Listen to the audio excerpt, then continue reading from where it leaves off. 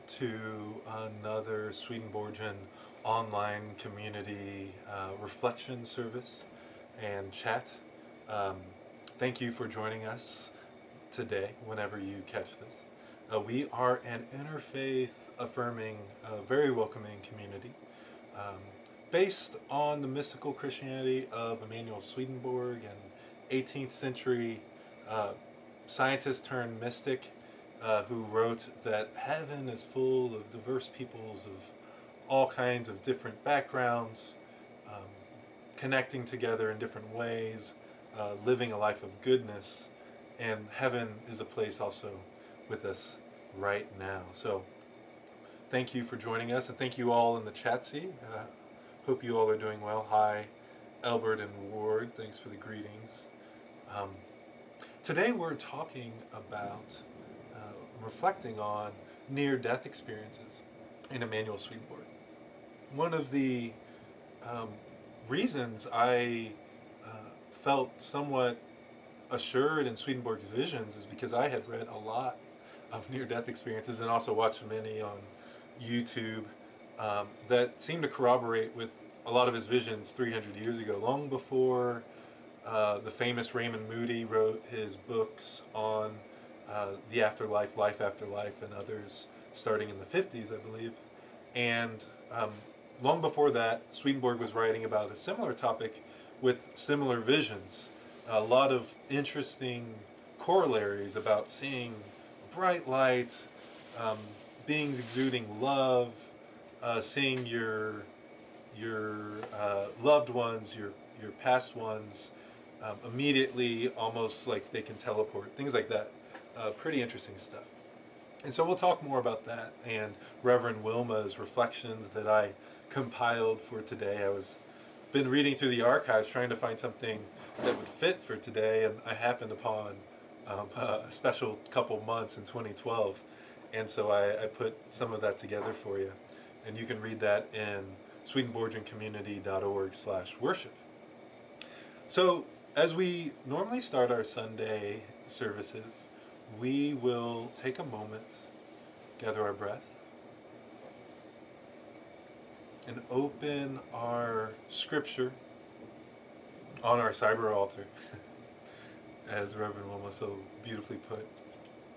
Whether that be a Bible or something else for you, representing how divinity speaks to us deeply through scripture, through our life experience, through our connection with each other. Let us also light our cyber candle,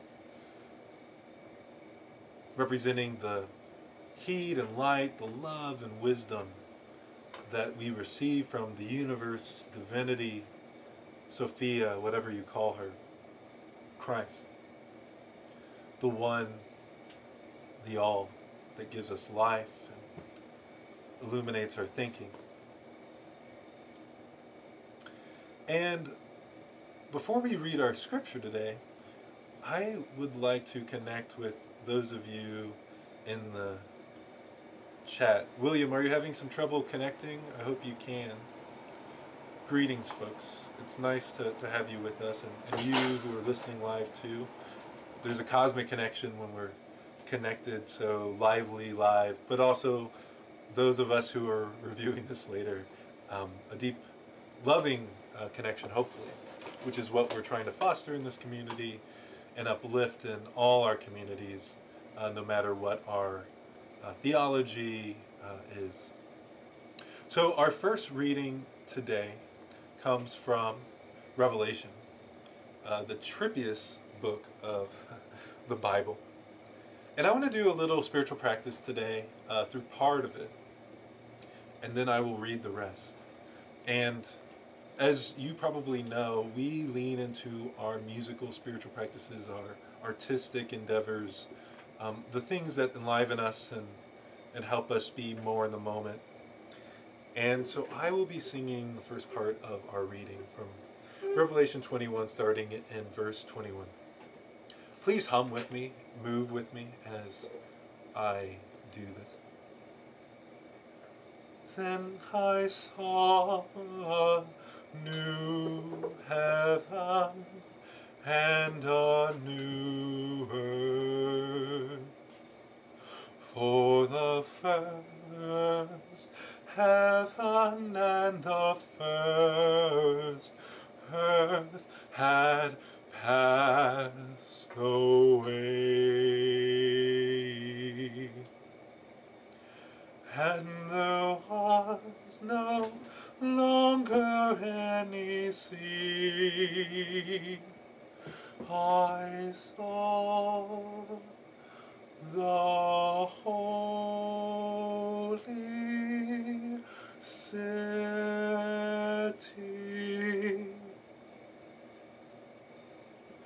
the new Jerusalem, coming down out of heaven from God, prepared as a bride beautifully dressed for her spouse. And I heard a loud voice from the throne saying,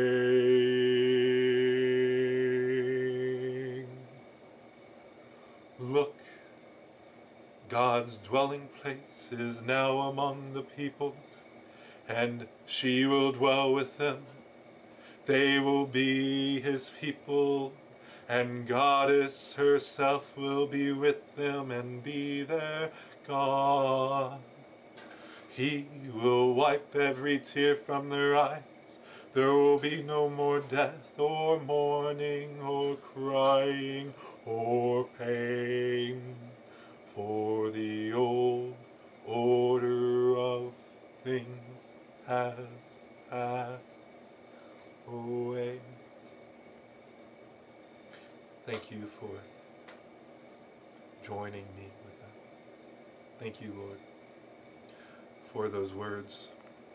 Right now I'm reading them as a reassurance of a reality that we're not always that aware of an afterlife, as many people will phrase it, as an underlying life. It's a spiritual realm, gives forth to this physical realm, as Swedenborg may put it. Revelation is quite trippy for a reason, I think. You know, I remember when I was younger, I didn't read it much, but I think it was because it was so crazy. It's like, okay, what? These things seem to have a rhythm, something going on, but way over my head. You know, I think Swedenborg's visions and other people's near-death experiences kind of illuminate that this spiritual realm is trippier than most of us would dream. Maybe not as trippy as our dreams, though. Although, according to Swedenborg, they're very much related. And actually, in ways, it can become quite confounding and still over our head even when we're dead, and other places and other parts of heaven, hell. And, you know, I mentioned this as an interfaith broadcast, and Swedenborg was very much interfaith, but he did see a hell. We have a video on it, Is There a Hell? Podcast on it. And we talk about, okay, so what is hell in this interfaith light? Well, for Swedenborg, it's just people being themselves and not wanting to change from dominating selfish bent. And what's interesting is a lot of people have visions of hell in these near-death experiences that you can read on the web all over the place. There's some really popular sites. You can just Google near-death experiences and find some of the top ones. And there are account after account of heaven, of hell, of interesting just trippiness, of leaving our bodies, seeing things that are happening, even when they're brain dead, which is interesting. Because a lot of people will say, well, maybe their ears were still working, but your brain, your neurons stop firing when you're, I shouldn't say brain dead. It's kind of funny. Cardiac arrest is death if you never are resuscitated, but it's not called death if you are resuscitated. So there's interesting terminology. We don't have to get into it. But yeah, so people are having these visions all over the place, and a lot of them are near death, and so this term near-death experiences has been coined and applied to this. And so the definition of near-death experiences is, quote, a profound psychological event that may occur to a person close to death or, if not near death, in a situation of physical or emotional crisis, because it includes transcendental and mystical elements. NNDE, short for near-death experiences, is a powerful event of consciousness. It is not mental illness. I think this is from one of the near-death experience websites, the IN site. Greetings to those of you who also joined in the chat as well. Nice to see you. Hope you're well. And it's nice reading from Reverend Wilma about this subject, because she had an experience herself. I don't know if you got to that part in the reading, but she shares, she says she wasn't necessarily near death, although it sounds kind of scary. Involves a bite from a cat and her veins turning red and other things. But she had a near-death experience that she shares in those. I invite you to read it.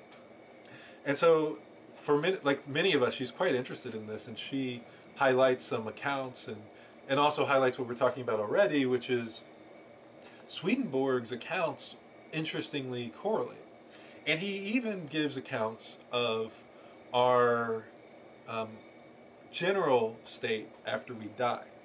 And he does say, okay, this is like an average type of thing. This is not everyone. Some people have trippy things that happen that are during their life. Some things are different when they die. But he kind of goes step by step through, okay, so you usually don't wake up immediately in the afterlife, but you have these visions, light, angels are guiding you. You often see your relatives in the spiritual realm, according to Swedenborg. It's kind of like a quantum realm. That's what I like to relate it to, which is, in quantum physics, which we're talking about in our book discussions on every other Thursday with the universe and I, when two particles are interrelated, doesn't matter how far away they are, they almost speak to each other. You can interact with one and the other one's interacted with, even across the universe. And for Swedenborg, in a way, similarly, if you are close to someone, want to see them, care about them, and they're also feeling the same way towards you, you often appear to each other in the next life, especially before we kind of work out where it is we want to settle for a while and work and live and be joyful. And so it's funny that he highlights this fact that many people see their relatives and their friends when they die, and we see that all the time in these near-death experiences. People seeing their relatives. And it's interesting because I don't know of any compendium of near-death experiences before the 19th century, especially before Raymond Moody, but maybe there were. But Swedenborg is highlighting these things in the 1700s. And so, so as I mentioned, there's been a study of these by Dr. Raymond Moody, and he's kind of made his name famous through them. And you can watch some videos or listen to him in other podcasts. And there's also recently been this interesting study called AWARE, and it's called Awareness During Resuscitation. And of course it's in the UK because the US won't sponsor a study about near-death experiences yet. But in this study, they partnership with a number of different hospitals around the UK, actually, and fully on board, and they reported to these doctors, these scientists, a lot of them are medical doctors. Dr. Sam Carney, I believe, headed the research. They would report when someone had a cardiac arrest and then didn't die but came back. And all those people, this study tried to interview if they were alive by the time they got back, or got to them, I mean. And many people, they didn't get to everyone immediately, so they kind of, some people had forgotten some things about what had happened, but they tried to get them as quickly as possible. And they found these interesting statistics. So they had 100 patients complete their stage 2 interviews. 46% had memories with 7 major cognitive themes that this study had kind of distilled to indicate something like a near-death experience. Although the study also kind of problematizes that term. They like other phrasing.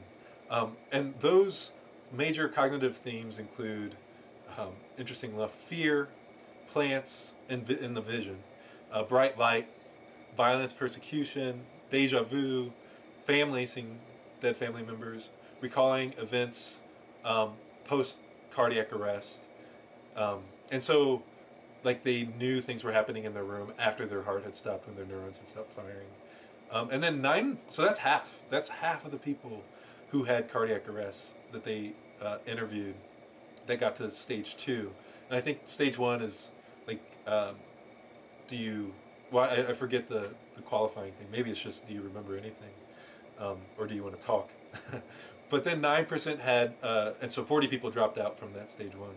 9% had NDEs full on, so that's including, every single, well, not every single marker, but a huge amount of the markers. And you can find that study online as well. And so I want to just touch on some of the accounts given really briefly. One account shared actually by Wilma says, "In no time I was traveling down the tunnel with beings on either side. It felt like I knew them all, and they were talking to me, asking how I am and what had been going on in my life. They also showed me something that I could not recall, but it felt familiar. After a while with them, I was called towards the light, and I felt so overwhelmingly loving, peaceful, and knowing. I was asked a series of questions and given information about things by an angel with a staff and dressed in a warrior outfit, resembling an African chief. And then a decision was made that it was not my time, that I had a mission to fulfill, and that I will return. I cannot remember anything after that." Then this person says, "I woke up in the same bed in intensive care and was told that I had died and was kept alive via ventilator and had been unconscious for 1 week. Since that time I have had flashbacks and been aware that there are spirit guides around protecting me and guiding me. And they also feel like they're on a sacred mission and that they are back in the world, the physical realm, to help people." And that's what, that account actually, if you've read many near-death experiences or heard them, is very similar to many people's accounts. They see the light, as many people make fun of nowadays in TV shows and whatnot. And they have people asking them questions. They feel like this overwhelmingly loving presence, loving themselves, peaceful, knowing. There's something called, it's not all knowing, but it's like truthiness, like in the air. Like they feel, not in a false sense, but like they feel like truth around them. They've never experienced that before. And I'll share more about this in the future, but I also had something like a near-death experience, much like Reverend Wilma, where I had a life review while I was seizuring. I was having a fit of some kind on the floor. And that's another interesting element of a lot of these near-death experiences, this life review. I know mine was way beyond anything I could have imagined for myself. And it also involved things that I would never remember. And it felt like it was written on my body. It felt like it was written on the environment. And I started to realize certain things about my life, most of which I can't remember. There was a sense of truth in that part, and also in the things that came after, most of which I can't remember either. Sorry for tantalizing it and not having much to say right now. But in this life review, I started to realize like I had been bitter for a long time. Like in the life review, I had been born that way. Crazy enough. Thunder just struck when I said that. And it's funny because it's true, and I would never have characterized myself as bitter. And, or, some of the things that came after were very competitive. And I think a lot of times our spirits are hung up on maybe things that we carry from our families, who knows. And we can hopefully work through them to some extent. And for a lot of people in these near-death experiences, that's what they encounter are these reasons to live a more loving, healthy life, to shed some of the old baggage, whether it's something that they've cultivated and I cultivated plenty of baggage on my own, or something that they've just been carrying, be it trauma, as we talked a lot about trauma last week, and having fear due to these experiences. And it's interesting because reading through near-death experiences, I think maybe it's the assurance. I think a lot of people respond to it. I do, but also just like the stories, the environments, they're healing in a way. They speak to us of this underlying reality. I think that we respond to help us open up, to say, you know what, like I should be more transparent. I should heal. I should allow these forces to heal me, allow divinity to enter my life, and help me change. What if there is this environment where kind of these masks are eventually pulled away, as Swedenborg describes it, and where our internal kind of motivations are revealed? I was watching this clip of this cartoon where a shame was, what was it, like a shame demon was like cast away, and these kids start acting out. But in a way, that's how Swedenborg describes heaven and hell. You eventually are the reputational pressure that we feel on ourselves, economic pressures even, are led up pretty much all the way in the next life, and there are reasons to change given, but a lot of times that means we just are destructive because that's what we want to do, and there's nothing stopping us. So I find that near-death experiences as illuminating in that way, helping us to ask, okay, what's our spirits? What are they like? What are they oriented towards? And what if I do live forever? What kind of life do I want to cultivate? And I think a lot of people who've had these experiences respond to that. They say, okay, well, I feel really sure. And a lot of these people, a lot of them were atheists. It doesn't really matter what their background was. They feel totally confident often in this afterlife, in this realm. And it changes their life. They say, okay, well, if I live forever, I probably shouldn't lean into these really destructive things. How can I uplift people? How can I be more like that being of love and truth, really, and listen to them? And that's really cool. All right, so I want to take a second, look back in our chat, see what you all are saying. Oh, I'm glad it's working for you all. Yeah. Hope you all are doing well. Albert says, I met a guy here in Lincoln, Nebraska, who had a near-death experience, but hadn't heard of the expression or the fact that others, 20% of Americans, apparently, have also experienced it. I'd almost believe that statistic. One of my professors at the Graduate Theological Union shared a story of when she was in class, I think in Boston, and the professor, I don't know what the class was, but the professor asked, how many of you have had a near-death experience in some way? I don't know how he described it. And no one raised their hands. And then one person did, and then half the room did, is how she put it. And I think that's how it often goes. We don't share these experiences. We think, okay, well, if I share it, they'll think I'm crazy. And it's not just near-death experiences. It could be mystical events of all kinds. It could be other things even. You may even think you're kind of crazy for having them.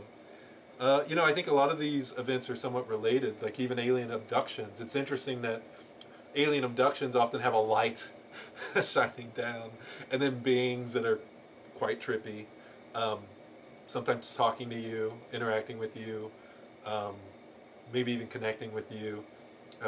We don't have to get into the details of some of those visions, but I think it's interesting that it also relates to like going up into outer space, into this realm that's kind of mind-blowing.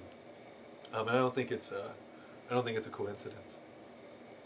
Okay, so to continue our chat about near-death experiences real quick, I want to highlight some of the changes that seem to happen from near-death experiences. I was mentioning them, but according to IAND, the organization one of the organizations around near-death experiences, People tend to have a loss of the fear of death.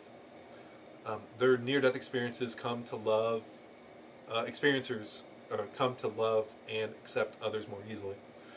Most experiences develop a sense of timelessness, often become quite intuitive. Forgiveness usually becomes more important than criticism.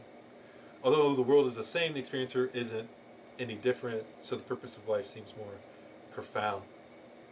Yeah, so one thing from my experience was like I felt like I was on a mission afterwards, like I felt like this high.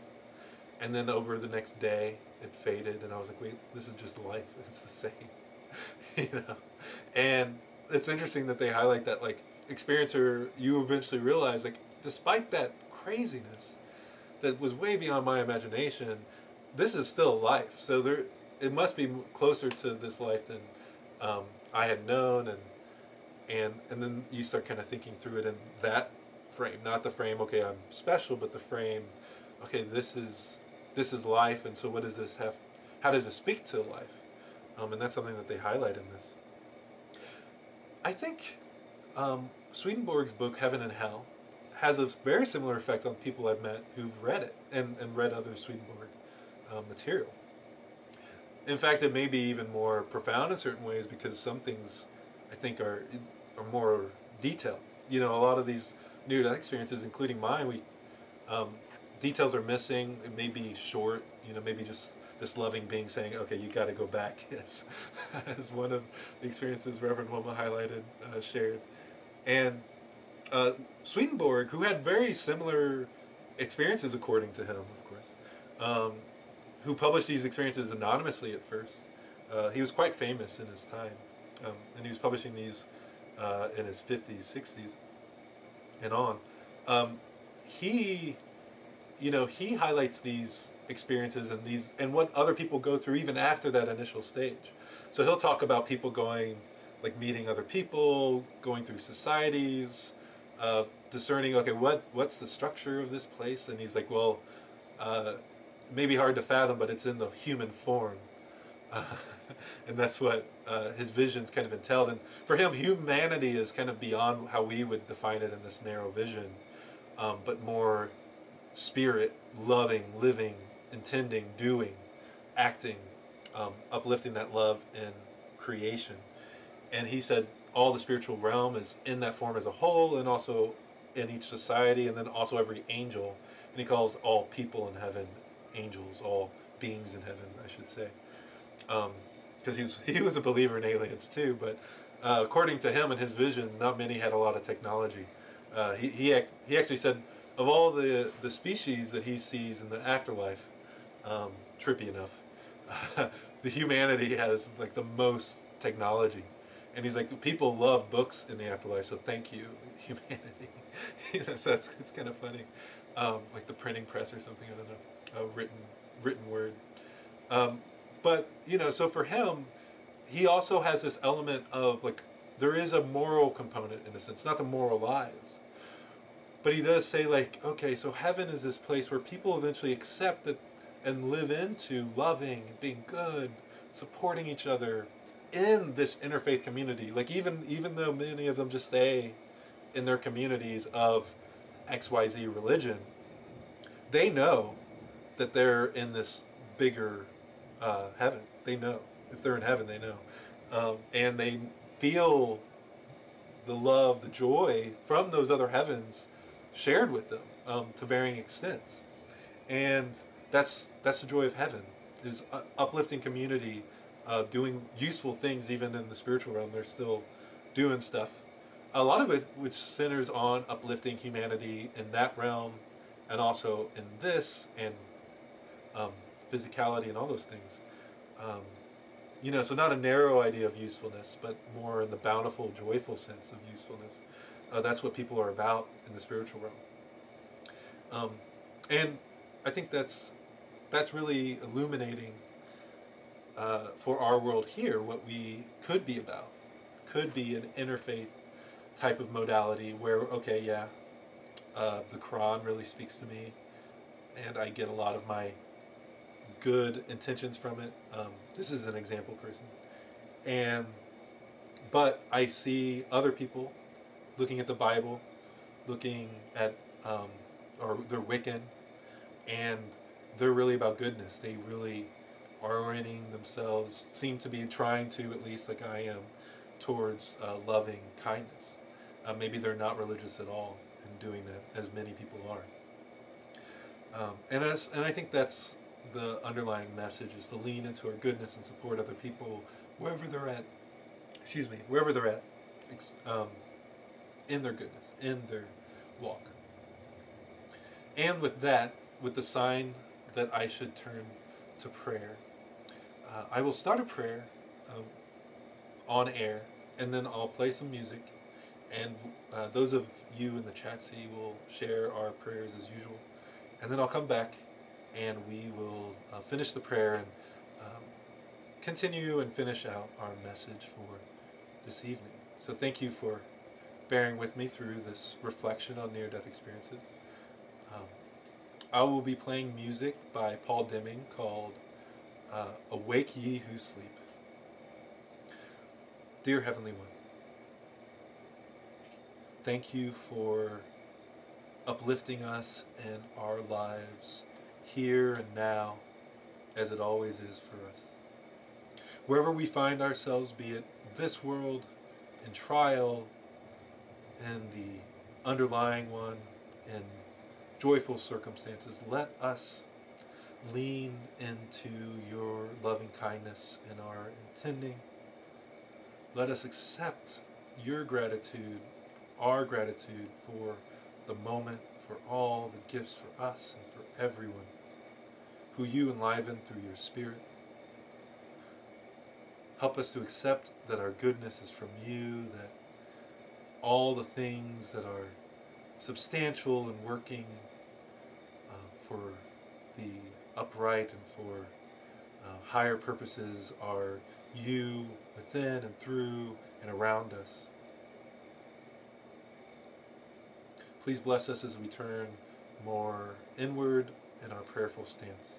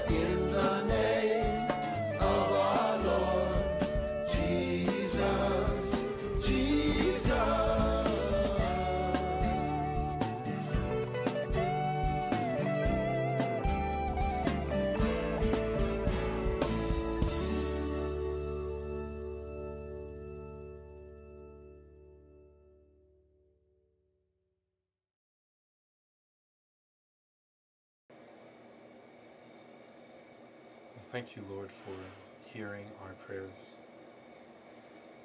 Bless our walks this week, illuminating our mind to make better and healthier decisions for our souls, our emotions, our bodies. Please bless our hearts, our minds to accept more and more of your love, your goodness and intention, our concern for those things, our want to do loving acts, and for getting them done, for being emboldened to live your love in this world, even in the midst of pain and illness, trauma, and fear, trouble in the world around us and our own spirits. Help us to see these things as the things we are receiving, accepting more of your love, rejecting more of our destructive attributes as we find them with your holy presence. Amen. Well, thank you all for that. Thank you for your prayers and the chatsie as well. Yeah, and for there is something in the news that I want to highlight. We'll say as part of the prayer for women in the world, in this country, who have gone through a lot of trauma, a lot of abuse, primarily at the hands of men, and but also the system, sometimes each other, and specifically this week with the choice in the Supreme Court, not to get too far into politics. Our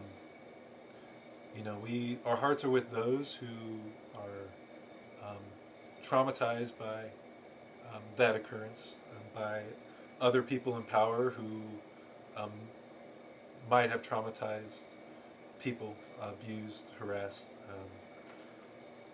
in many different ways. I know around the world it is an epidemic in our leadership.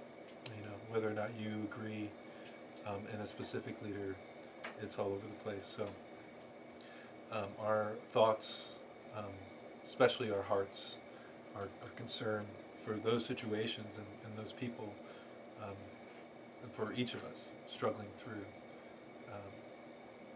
a world like this where things aren't revealed.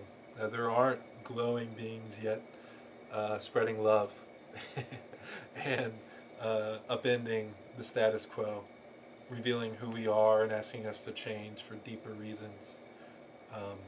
We're not there in this realm, in this physical, realm, just in our spirits. So let us lean into this realm with that loving, revealing, healing modality as much as we can. And that is, I think, the name of the game, folks. So I want to close out by reading something rather quickly from Reverend Wilma. And then after this live show, we will continue our coffee hour, as we call it, in Chatsy. You can find that at swedenborgiancommunity.org/discuss. It's also at chatsy.com/Swedenborg. So this is from Reverend Wilma, and this is after the red line on her vein started marching up due to the bite that she went through. She says, "Suddenly I was above my body and feeling incredible. I felt better than I had ever felt before. My mind was clear and sharp, and I felt so completely me. Most astounding was the presence I felt with me. Presence, capital P. I had never before felt so loved. It was not just love, however. It was a love that came from knowing me absolutely and completely. No one had ever known me as this presence did. And out of that knowing came perfect love. I knew that I could never do anything that would end that love for me. It is that feeling that remains with me since that encounter. I had never before and have never since felt simultaneously totally known and totally loved. I felt that I was being asked a question. Did I want to come home now? It seemed to me that I had a choice. I didn't feel that I was at the moment of death. But it seemed that my infection could be cured or it could cause my death. I had a choice. I wanted to move deeper into this profound love and never leave. Yet there was so much more I wanted to do, be, and learn in life. With sadness, I said I wanted to return. As soon as that thought formed in my mind, I was back in my body, feeling sick. The ER room door opened, and a doctor and nurse came in with an IV. I was hooked up to an IV antibiotic and put in the hospital overnight. At some point in the next few hours, an antibiotic finally took hold and the red line began to disappear. I was glowing with ecstasy for days afterwards. Something has been different in my life ever since. In even my darkest times, I remember being known and loved. I don't have the slightest doubting cell anywhere in my body that I will have that experience again when I leave my body for good. It has enriched my time here. I feel so certain that I will be home eventually that each day, each moment of earthly life feels more precious. Well, thank you, Reverend Wilma, for your presence with us this evening in the text. Thank you all for connecting with this interfaith community. Catch us Thursdays and Sunday evenings. Also, find our archives at Swedenborgiancommunity.org or on YouTube. And go forth knowing that you are quite